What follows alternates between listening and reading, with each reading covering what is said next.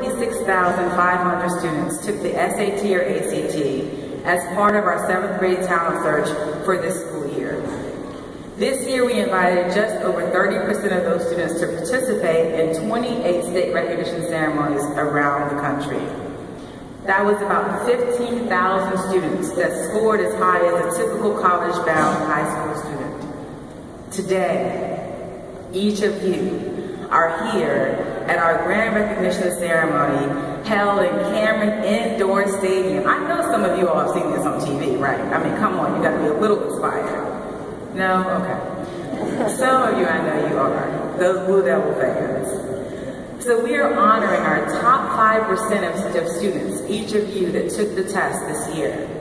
And your score was typical of the top 90% of high school students. That's quite remarkable. Let's give you a round of applause.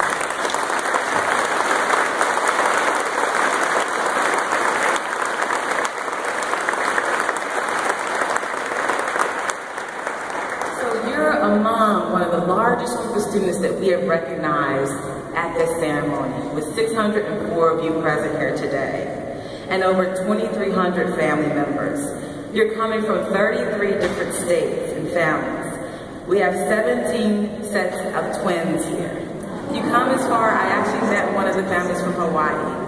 And you've done a lot of things. It includes math counts, the spelling bee winners, accomplished instrumentalists, science fair prize winners, brilliant vocalists, community service award winners, essay contest winners, top-ranked dancers, champion athletes, exceptional speakers, Eagle Scouts and Girl Scouts, Gold Girl Scouts. So you are quite amazing. Having this ceremony, the 39th Grand Recognition Ceremony here in Cameron Indoor Stadium, is tremendous.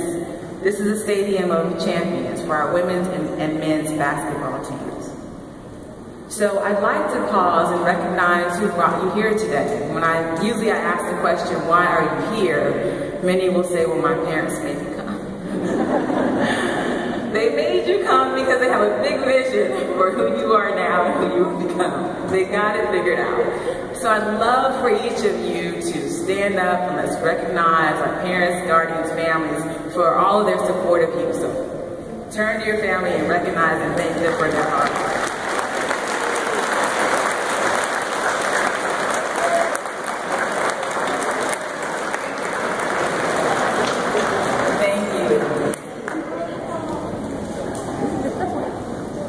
We know they make a huge difference in who you are and who you will become.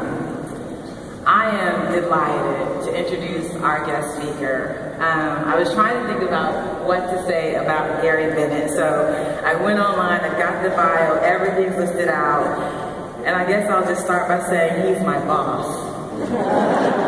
Please be nice to him. Gary is quite amazing. His resume and bio is long. He is the Bishop McDermott Family Professor of Psychology and Neuroscience, Global Health and Medicine at Duke University. He also serves as Duke's Vice Provost of Undergraduate Education, where he leads and coordinates undergraduate academic, curricular, and co-curricular policy across organizational lines and serves as the primary spokesperson for Duke's undergraduate experience. I am pleased to share that the Duke TIP program actually reports into his organizational structure. Gary continues to direct the Duke Global Digital Health Science Center, and he is the immediate past president of the Society of Behavioral Medicine.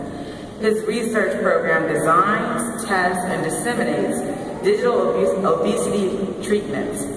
He is especially interested in integrating digital health treatments into the primary care setting, particularly those that serve medically vulnerable patients. Prior to coming to Duke in 2009, he was on the faculties of Harvard School of Public Health and Dana-Farber Cancer Institute. He holds a bachelor's degree from Morehouse College and a PhD in clinical health psychology at Duke University. He also completed a postdoc at Harvard School of Public Health. Please join me in welcoming Dr. Gary Bennett.